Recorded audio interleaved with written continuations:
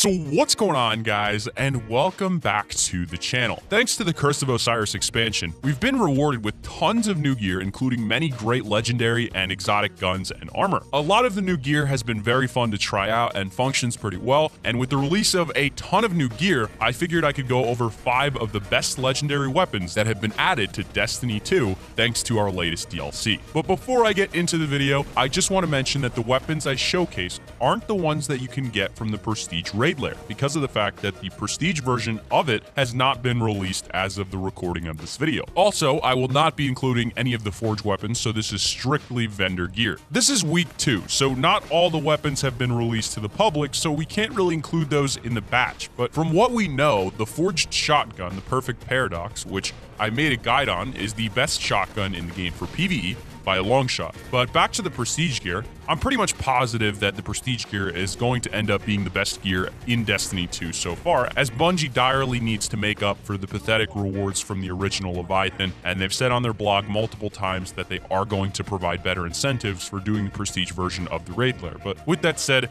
let's get straight into the video, starting with number 5. Kicking things off with number 5, we've got Zenith of Your Kind. Now, I know I said we're not going to be doing any of the Prestige rewards for the raid lair, but that doesn't mean we're not going to be doing the regular versions of the raid lair, which include 2 weapons, being I'm Alive and Zenith of Your Kind. I'm Alive is a grenade launcher, and Zenith of Your Kind is the shotgun that you get from the raid lair. As for the first weapon, this one just barely makes it on this list, as it comes just short of being better than Summerled D, putting Summerled D right after Hawthorne's field shotgun, and a sudden death for the PvP and PvE top tiers respectively. And so if you stack it against Hawthorne, it wins because of the auto. Stack it up against sudden death, it's got it bested in PvP. So stack it against the Summerled D, well then it's a trade of other stats being better for impact. Speaking about its stats, let me go over them and the shotgun's perks more in detail. So the shotgun can hold 7 bullets per mag, and you can shoot up to 100 rounds per minute. As I mentioned previously, this is full auto, which is why it can shoot so many rounds so quickly, and that's thanks to its rapid fire frame, which also allows you to reload much quicker when your mag is empty. As for the barrel, you get an option between corkscrew rifling, barrel shroud, or rifle barrel, which all slightly alter the gun's stability, range, and handling speed. As for the next 2 perks you can choose from, it's got Pulse Monitor, which auto-reloads part of your mag whenever you're critically wounded, and it's got auto-loading holster that allows your weapon to be reloaded automatically when you holster it for a short period of time. Lastly, it's got Threat Detector, which gives a slight boost to the shotgun when enemies are around, increasing reload stability and handling. Zenith of Your Kind has some decent perks, and while it doesn't perform quite as well as some of the other weapons on this list, it's still one that I thought I should mention in the video. In at number 4, we've got Nature of the Beast. So yes, comparing this shotgun to all of the other vendor weapons that are pretty much all OSIRIS, which is not including the forged weapons and not including the Prestige raid weapons, this is the original raid shotgun. I think that this is the 5th best weapon. This is actually a legendary hand cannon, and the firing rate with this pistol is at 180, making it one of the fastest hand cannons in the game. But unfortunately, it's got a slow reloading speed and only 10 bullets per mag to counteract that. Its perks include Precision Frame, which gives the weapon high accuracy, an option between a crossfire and steady hand sight, an option between Appended Mag, which increases mag size and accurized rounds that increase range, and lastly, it's got Dragonfly, which creates an elemental damage explosion for precision kills. I would recommend definitely stacking on those accurized rounds, as getting as much range as you can for hand cannons is crucial, and Dragonfly is quite special as well, because while getting precision kills may not be too common, if you've got the accuracy, you can make those a priority and try to almost always get that explosion effect to put out even more damage, making this hand cannon an even deadlier beast. Unfortunately, Dragonfly isn't too powerful,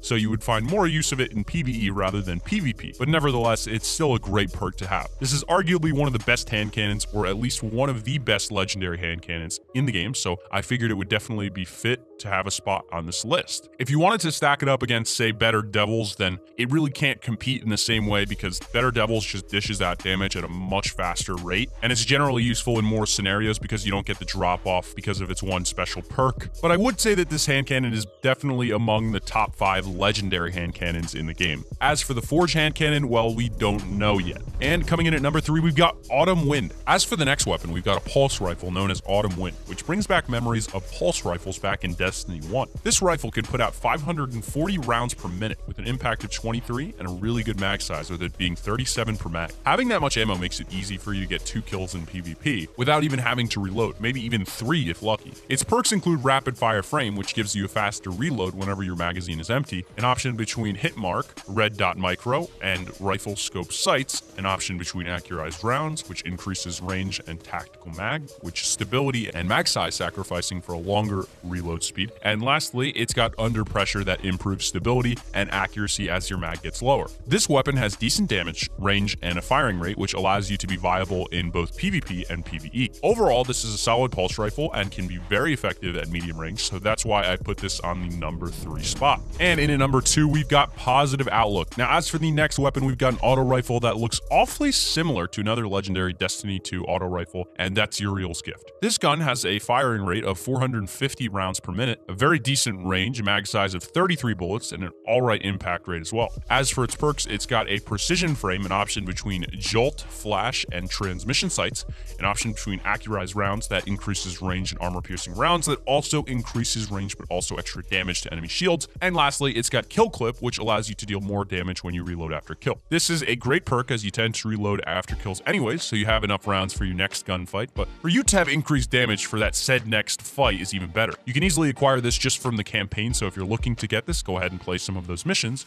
and you should have it in your hands soon. Overall, this gun is incredibly good and is basically Uriel's replica, and even better in some cases, but it falls short on its perks, which is why I had to put this on the number 2 spot. Uriel's Gift still wins in a gunfight, but as I said with the hand cannon, this is definitely top 5 material. Now, before we get into the number 1 spot, I want to mention a few honorable mentions that were also quite decent weapons, but just not good enough in terms of stats or perks or lack of viability in certain situations. So the first one is going to be the Atlanta D SMG, which has an insanely fast firing rate of 600 rounds per minute with a decent impact and mag size, with it being a 27 bullet per mag weapon. I wanted to include this as an honorable mention as SMGs are very situational, and while this weapon may not be that great in PvE, it can serve pretty well in PvP. Due to it not being great in both modes as opposed to the rest of the weapons on this list being good in both, I had to put this only as an honorable mention. Secondly, I want to showcase the Classical 42 since it's the best Curse of Osiris vendor rocket. And while this is a decent weapon, it's basically just another Suros copy and paste and should sit on a shelf since it's the spitting image of the epitome of carbon copies being a problem in Destiny 2, and it just cannot compare to Sin's, Blue, or even Curtain Call. Now, as for the last honorable mention, I want to talk about the E14.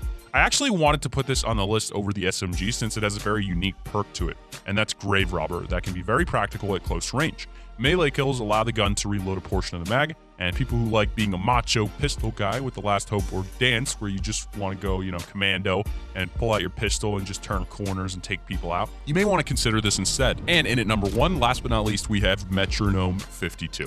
Lastly on this list, we have an awesome legendary scout rifle. It's got a fairly high impact, 16 mag size, and a firing rate of 180 rounds per minute. It unfortunately is a bit slow when it comes to reloading, but so are a lot of other scout rifles. Its perks include a precision frame, an option between Slow 21, SPO 28, and SRO 52 sight, an option between Flared Magwell, which increases stability and reloads speed greatly, and Appended Mag, which increases mag size, and lastly, it's got full auto trigger system, which allows the scout rifle to be a full auto just by holding down the trigger system. Now, scout rifles deal enough damage per shot for you to not worry about a faster firing rate, but for it to have full auto guaranteeing the fastest shots possible is really useful and can make a big difference in life and death situations, especially in PvP. This scout rifle kind of reminds me of the Mida, and while it's not quite as powerful as it is, it's still a very viable weapon in Destiny 2, and this weapon shines in not just PvE, but PvP as well, which is why I had to put this on the number 1 spot. Unfortunately, as is the outcome of pretty much all of the Curse of Osiris vendor weapons, this thing is just not going to compare to Nameless Midnight or the Mida, so unfortunately, I will have to again say that despite the fact that these are still all top 5 material, pretty much all of the weapons on this list are not top 2 material, which is the unfortunate reality of it. But you can still fuse them into your weapons for the extra power. Are they worth going for? Not really.